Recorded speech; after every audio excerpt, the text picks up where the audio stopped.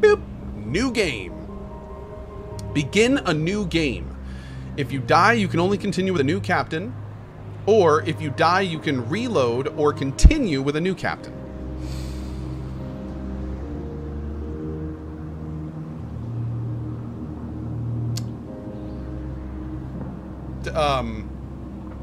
Let's go with Legacy. I regret everything. Aiming assistance? No. Enemy projectile speed? Standard. Supply consumption? Okay. Let's make our first run rude. Especially considering I have no idea what I'm doing. Emerson with a $25 mod tip. He says, a few beers to the mods, dude. Thank you for that. I appreciate it.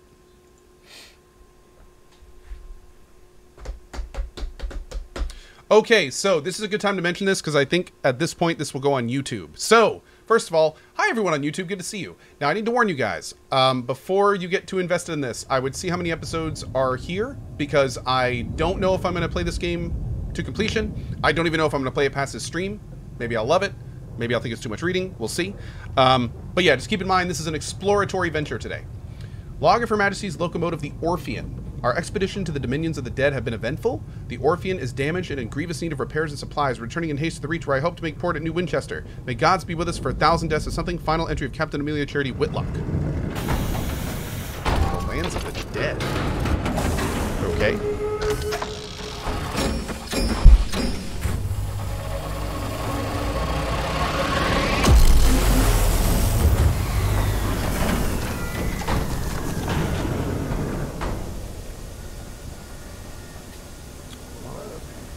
Yeah, it's feeling a lot better.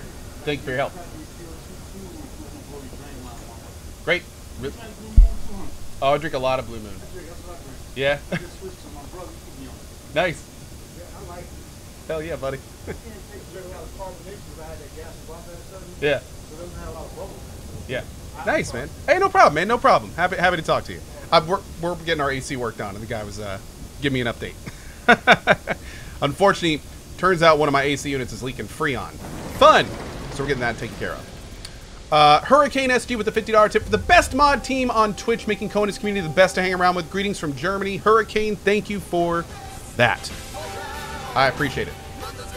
You have returned to the Reach, an untamed sunless span of the heavens, London's new frontier, a celestial garden run wild.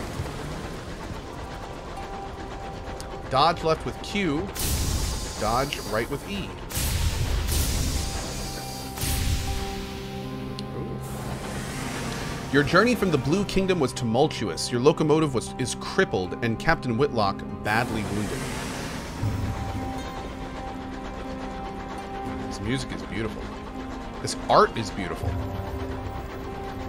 This game's beautiful. As first officer, the crew looks to you. The nearest station is New Winchester. Can you get the Orphean there safely?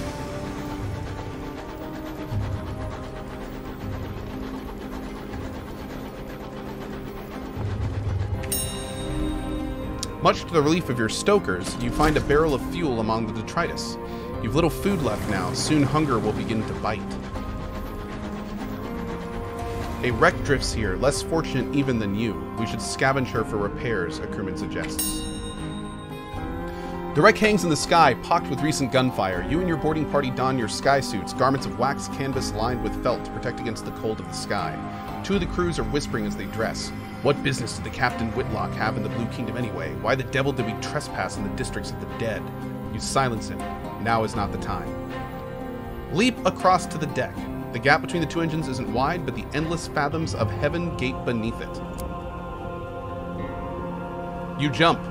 Your stomach lurches with vertigo as the stars blaze above you and below. The air of the heavens is thin and torn by unpredictable winds. Then your boots hit the running board of the Ozymandias, and your leather-gloved hands fumble for a hold. One of your companions throws you a line and you lash the two engines together. Only then do the rest of the boarding party follow you. One of them forces open an exterior hatch, and you clamber inside.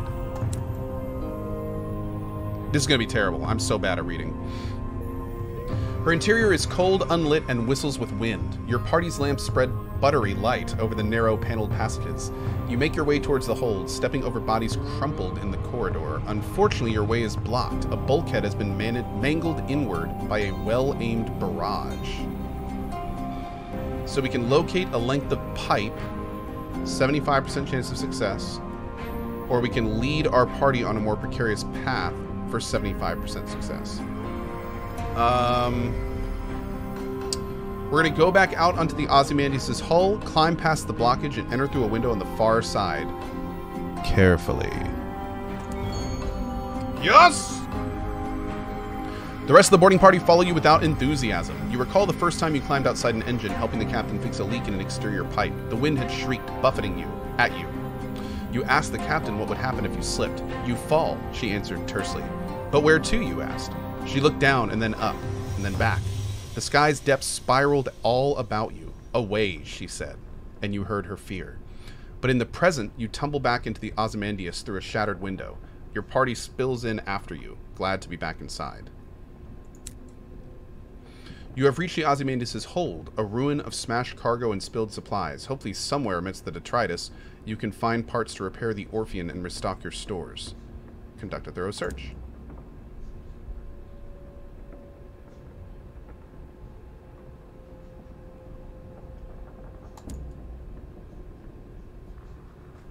You find enough food and gear to restock your supplies and enough spare parts to make necessary repairs to the Orpheon. The food will need to be thoroughly thawed, of course, but you've eaten worse in the skies. Oh ho! Cries one of your party, prying the lid off a long crate. It holds a cannon, still nestled in straw. Another crewman pulls a battered bird cage from a pile of ruined cargo. Within the cage, something winged and furred opens a sullen eye. You examine your finds. We got 4 supplies and 15 hull. Nice.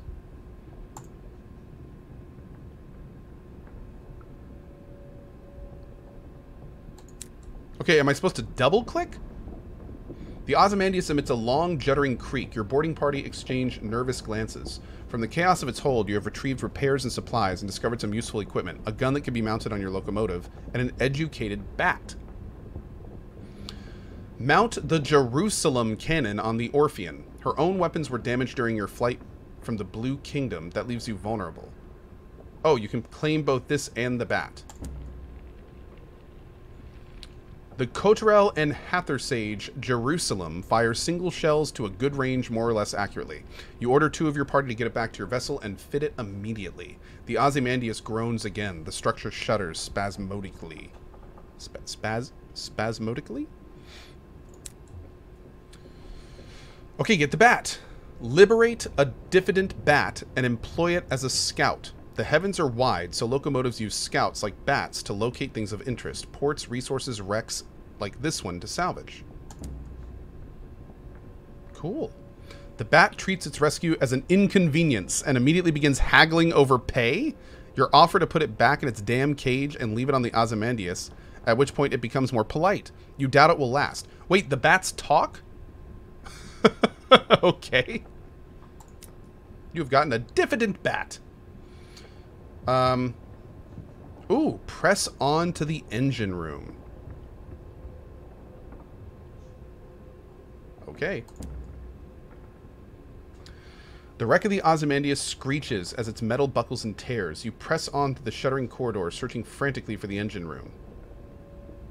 Okay, so we can send a smaller party ahead to retrieve fuel, or go ourselves.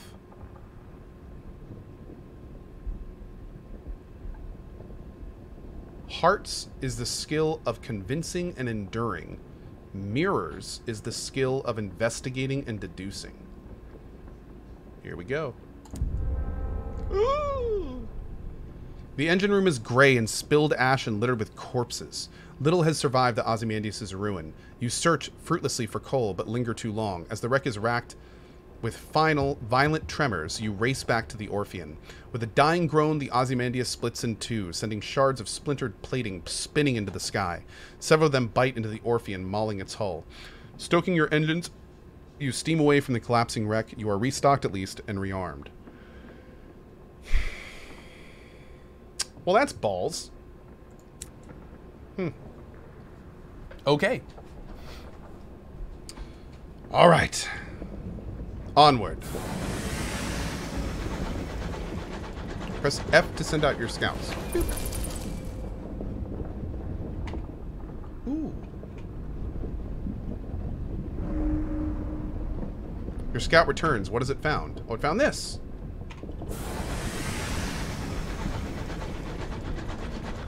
Primary fire, left click. The walls of the captain's cabins are lined with a hodgepodge of curios from across the sky. Captain Whitlock lies in bed. Black marks cover her skin like a monstrous brand. When she coughs, coils of acrid smoke pour from her lungs?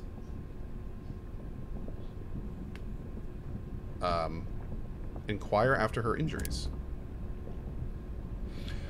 A word of living fire pursued the Orphean across the Blue Kingdom. It caught you just before you passed through the transit relay to the Reach, and it set its brand upon the captain. It burned itself right through her, the doctor whispers. When I closed the worst of her wounds, I could see the sign is seared into her bones and her organs. Judging from her symptoms, it's on the inside of her lungs, too. The captain leans to one side and vomits a plume of fire into a copper bowl. There's nothing the doctor can do. But approached the bedside. Her mouth is blistered from the blue fires that dance on her tongue. Her hand grips your arms. Her skin is as hot as a kettle. Made arrangements. The Orphean will be yours. Her voice is just a rasp of burned meat breath. But promise. She breaks off to scream a word in a language that was not made for human mouths. When she resumes speaking English, she is weaker. Her request little more than a gasp. Promise me one last service. Promise. Yeah. I promise. She sinks back, relieved. All in my will, she gasps. Be a better... She breaks off as the sigils burned into her bones flare, glowing cherry red through her flesh and skin. Better captain than I. The effort exhausts her. She sinks back into the scorched pillows and a twisting, frantic fever. Dude. Your bones glowing so much that you can see it through your skin. That is some wild imagery. Oof. Take your leave. Okay. Now, on that, you leave the cabin and the scorched stink of its air behind and return to the bridge. New Winchester is further than you'd like, and the captain hasn't long left. Oh, shit.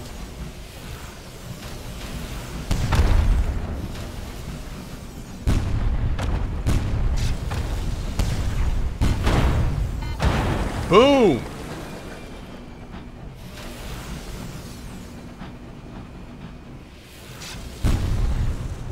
Boom! Boom! That is how we do.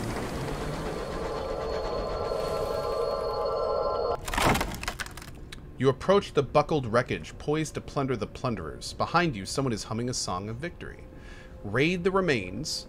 Marauders pillage homesteads and hunt travelers across the Reach. They often carry stolen valuables, or strip it for repairs. Scavenge the Marauders' plating and components to repair the damaged Orphean. We did take some damage earlier, but I'm still going to get the loot. Hey, we got some gold! Your boarding party returns with wallets and watches, cufflinks, lockets, and keepsakes. You stored them in the safe to be pawned when, if, you make it back to port. Oh, thanks. Is this the right way? Yes.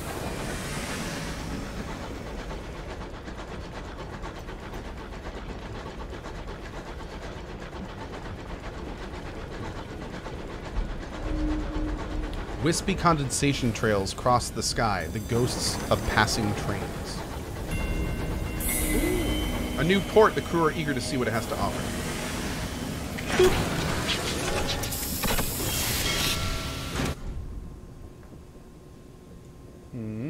How's that? Is that better?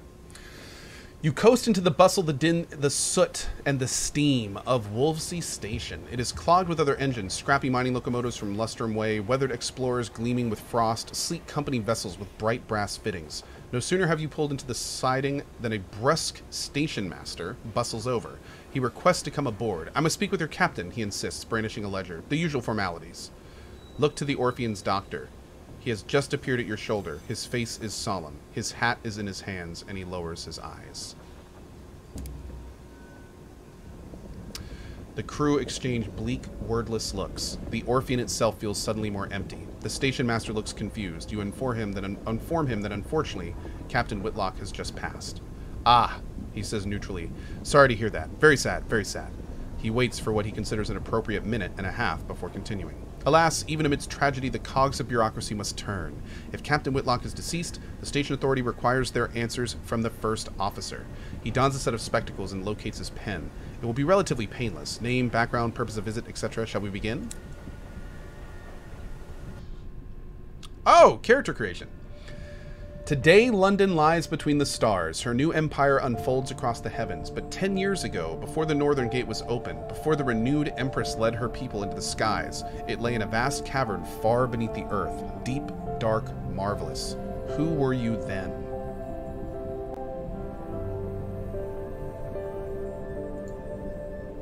Ooh.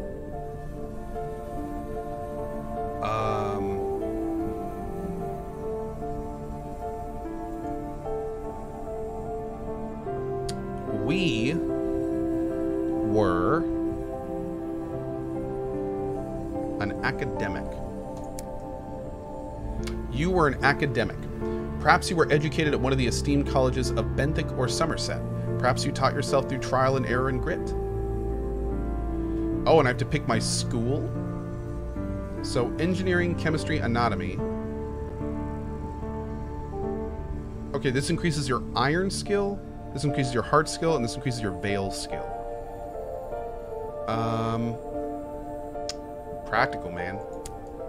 Oh! Choosing an ambition. What does winning mean to you? To win, we have to gather a substantial retirement fund, acquire lodgings at a hub port, and retire. Fame. Gather stories of your exploits and write about them in New Winchester. Or truth. Be warned, this is a demanding ambition, best played by a lineage that has already completed wealth or fame. Oh. Kit, am I okay to pick this first? Any experienced players in here? Like, should I not pick this first? Boop! I want the truth. I want the truth, chat. I want the truth. Oh, we gotta make her. Oh, look at this. Oh, I need a cool hat. Let's go with that one. Wait, can I have no hat? Do I have to have a hat? No, there we go. Okay.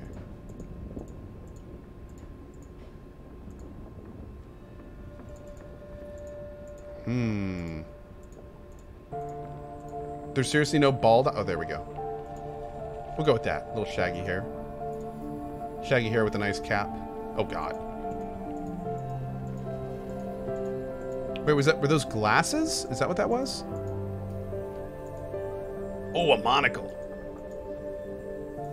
I like the monocle. We doing the monocle, boys. This is going to be my nose. We need the biggest nose we can find. Where's the biggest nose? Oh, that's pretty big. That's pretty big. Oh, yeah, man.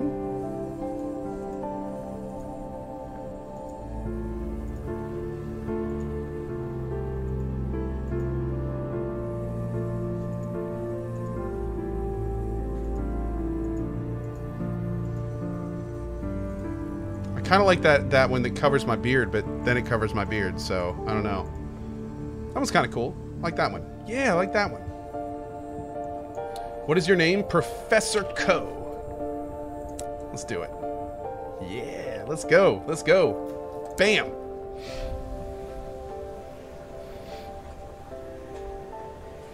So chat, from here on, you can address me as either Professor Co Or Professor Carnage would also work. Yeah, let's go with that. Either of those is okay. 3 weeks have passed. This morning, Captain Whitlock received a simple memorial service. Her body was consigned to the necropolis train bound for the Serene Mausoleum. Now you sit with a handful of her relatives in the threadbare offices of her solicitors. A methodical notary is reading the will. The captain was wealthy once, but squandered her capital on mysterious expenses before her expedition to the Blue Kingdom. Listen to the end. In a final condocile, the notary announces, Captain Whitlock confirmed that possession of the Orpheon was to pass to its first officer. He peers at you with dry, gray eyes. This includes a certain black box contained in the Orpheon's hold. Captain Whitlock's final request was that, at a time of your choosing, you transport said box to an address in London.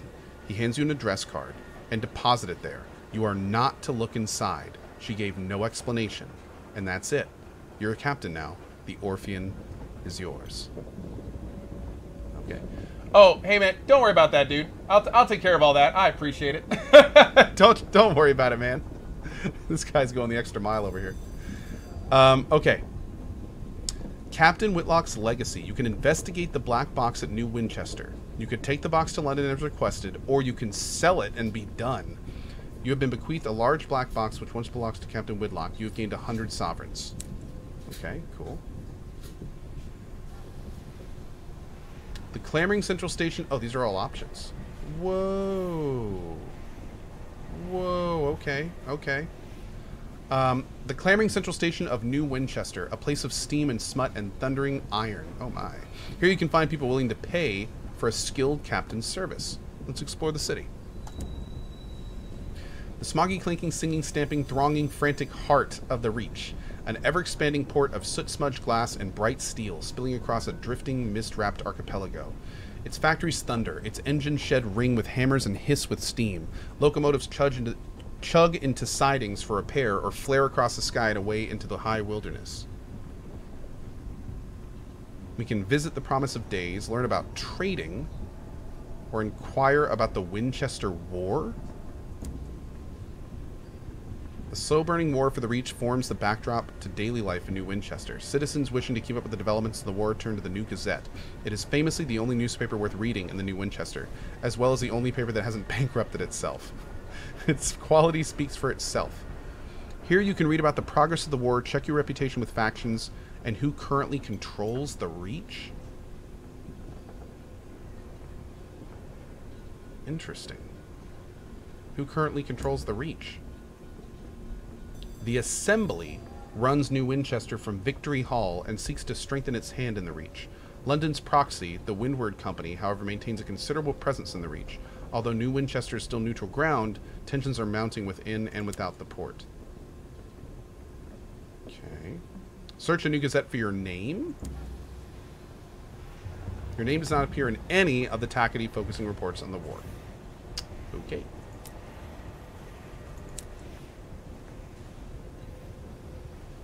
An opportunity, the fastidious inspector. Excuse me, Captain. A woman pushes through the crowds towards you. She is short and square-shouldered, in a neat black suit and polished shoes. She shows you the case of her pocket watch. It is embossed with the crown and hourglass of London's Horological Office, the body responsible for ensuring time is consistent across the empire. I'm hoping to book passage to Port Prosper, she says, slipping the watch away. I can, of course, pay. Okay. Thank you. The locomotive I was on broke down following a boiler rupture. The chief engineer's fault, I suspect. A gentleman fonder of brandy than of diligence. Here, an initial sum to seal our bargain. Prosper lies northwest of New Winchester. Note there is no such thing as north, south, east, or indeed west out here. Instead, London cartographers picked the 4 brighter, more reliable stars visible from the Empress's new palace and named them north, east, west, south. Okay, cool. And now we're taking this woman somewhere. Great. Okay. Ambition, an old friend. Following your return to New Winchester, you are eager to meet up with an old friend. She is a staunch practitioner. She studied medicine and had a flair for the innovative, her tutor would say inappropriate, research. You were surprised when she chose the solid, predictable path of becoming a general practitioner. Perhaps she was tired of arguing. It didn't stick. Coming to the skies revitalized her love of research. Before the year was out, she sold her practice, bought a locomotive, and became a skyfarer. Now she is captain of the Azazel. She associates with a group of seasoned captains who gather at the Promise of Days here in New Winchester. Perhaps you can find her there.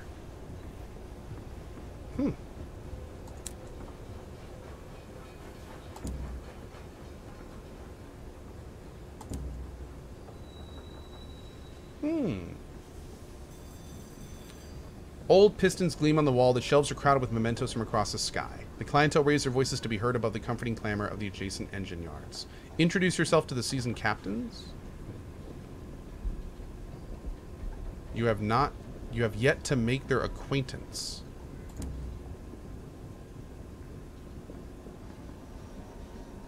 Okay. Four are gathered at the usual table. The masked citizen, a libertine, polymath and pioneer of the neo-nocturnal artistic school. The bedeviled didact, a scholar haunted by his discoveries. The plucky baroness, explorer collector, philantelist. Philantelist? Okay. And spatchcocker Meg, who hunts monsters. Of course, everything out here is jolly dangerous, says the baroness. Few risk the skies, so news of distant ports is valuable. Collect port reports from the places you visit and deliver them to Victory Hall or Company House. The more you turn in at once, the more they'll pay. Look for opportunities along the way, advises the masked citizen. Passengers who want to transport rich men in need of bloody work, etc. You know she's one of their courtier, but where is she? Inquire after the staunch practitioner. Ah, she speaks of you often, the plucky baroness says. I'm afraid you've missed her. We've all been missing her recently, busy girl, but she's doing important work in London. The bedeviled didact frowns darkly and fingers one of her amulets, phrasing. We've been assisting in our own small ways, but, well, she'll want to explain herself. She left a letter for you. Meg pulls a crumpled envelope from the pocket of her patched coat. I'd open it somewhere private, where someone, she glares at the masked citizen, will try to read it over your shoulder. The masked citizen nods unapologetically. It's true. I'm a disgrace.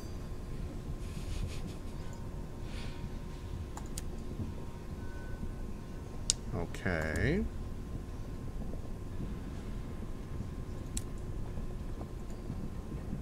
Onward? Ah, the encoded letter. Privately, you examine the letter. The staunch practitioner's handwriting, never neat, is clearly hurried. There are several unfinished trains of thought angrily struck out. She writes coyly of having embarked on a journey of the most fundamental discovery, and of having uncovered celestial secrets. She says she wants to discuss her progress with you, but does not say where or when. The envelope also contains a collection of unfinished crosswords cut from the envelope. Decode the hidden message will cost 2 savage secrets.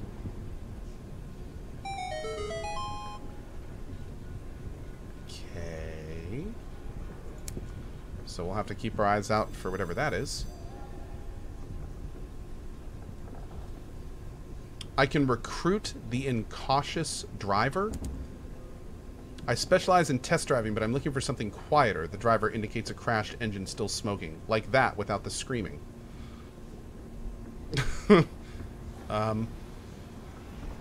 Do I want this guy? This will get you a chief engineer who will increase your iron by 6, your heart by 2, and the affiliation of establishment by 1. Let's do it. The driver boards, eager to get started. I recently parted ways with the Windward Company. Personally, I think a crash a week isn't so bad. They disagreed. Oh well, live and learn. Okay. All right. Investigate the black box. Captain Whitlock left it to you in the hold of the Orphean. Her will described it only as a black box, a description you consider to be an unhelpful understatement. It is a casket of black basalt, longer than you are tall, unadorned, with a single small recess that contains a keyhole.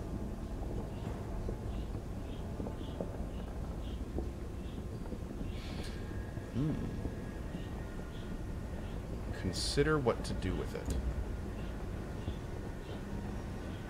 The last request of Captain Amelia Whitlock was for the box to be transported to a specific address in London. Try and remember when Captain Whitlock acquired the box. Captain Whitlock had it brought on board just before your ill-fated expedition to the Blue Kingdom. It was empty then. You know because you saw the lid and the box carried on board separately and assembled in the hold. It's not empty now. It is sealed and even heavier than before. But you left for the Blue Kingdom shortly after the box was delivered and made no stops along the way. So whatever is inside the box now, Captain Whitlock found in the Blue Kingdom.